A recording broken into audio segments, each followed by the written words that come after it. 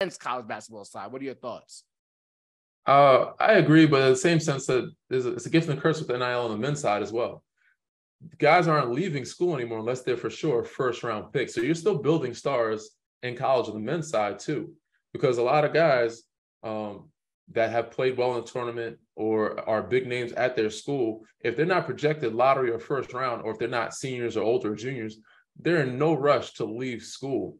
Now, your social media, you're still getting to learn a lot of now, if you change the age for back to 18 for out of high schoolers, a lot of these kids are phenoms before they even get to college. You know, the Bronnies, the Mikey Williams, these guys have followings from the sneaker deals with Nike, Puma, and also the tournaments, and they've been playing since they were 8th, 9th grade. They've been stars. Because they have that following, they get a chance to present it or get to G League faster or NBA faster, and they're already stars at that point. But if you have to go to college and you build your stardom there and you're not a first round pick, why would you leave? I had this conversation the other day with one of my teammates, Isaiah Mobley, Evan's brother. You know, he was like, you know, I got offered to come back to school. He's like, if you don't got this to, you know, for me to stay in school, or if they do have this in me to stay, it makes no sense for me to go to the league. But it makes no sense for me to stay here if you don't have at least this, because I know I can at least get a two-way deal type situation. So there is a bargain with that. And I think a lot of guys that are not first-round picks are more likely, you know, Mondo Baycock, he went back to school. You know, he's leading rebounder at Carolina right now. He's done more than enough years and put enough work to show what he's capable of as a big man. But why would I leave when I'm getting paid this here? I'm the king here. And I know if I enter, I might be a second-round pick, or I might get a 2A, which is probably the same, if not less, than what I might be getting at school. Yeah, no, for sure. I just think, you'll see more guys stick around in college, but I just think it's interesting here where if you are a first-round pick, though, you're going. You're going to the NBA.